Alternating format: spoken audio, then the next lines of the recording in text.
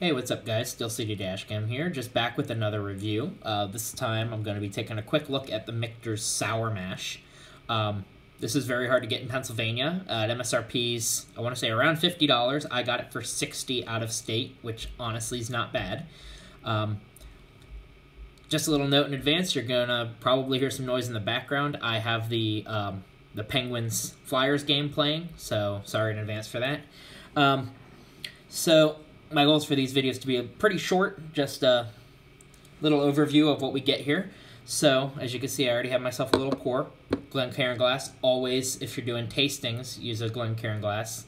The effect it has on your smell and how much of it you can take in, it makes a world of difference. Smell means so much when you're trying a whiskey.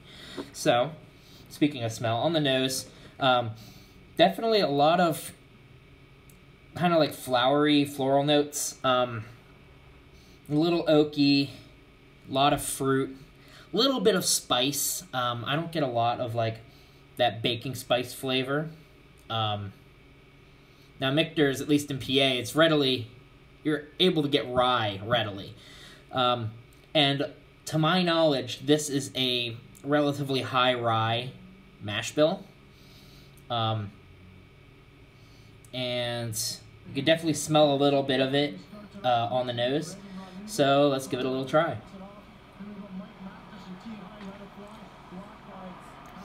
Okay, lots of caramel, kind of dark fruits like berries early. I definitely pick up a little bit more spice as it transitions toward the finish. In fact, that's a lot of spice. I definitely believe that this is a high rye. There's a lot of those spicy baking spice rye flavor notes in this. They of course don't say what their mash bills are, so I won't know for sure. But I would bet money on this being a high rye blend. And it's pretty sweet. You get a little bit of the finish is a little bit hotter. It's sweeter as it starts and gets hotter as it goes, but not heat in the sense of a burn. Heat in the sense of that spicy flavor. It has warmth, but it doesn't have heat, if that makes sense. It feels warm going down, and it definitely, you feel it. You feel the spice in the finish, but you do not feel a burn as if it's a high proof, or a burn as if it is young and there's a lot of oak. A lot of unaged oak in there. And the oak and that kind of corn and fruity kind of flavor, that's where you could tell the bourbon aspects of it are coming in. All that, you know, it's made with more corn than anything else. So you do get a good bit of that. I kind of would want to try it in a Manhattan because of the high rye. I have a feeling it would complement it well. If you're a bourbon drinker and aren't as big of a fan of ryes and you want a Manhattan with a rye, I would try either this, maybe Redemption, their high rye bourbon. Other bourbons with a high rye mash bill, they're good places to start. This one is one that I'm curious as to how it would work in a cocktail, but I don't want to use it in a cocktail. It goes down really smooth.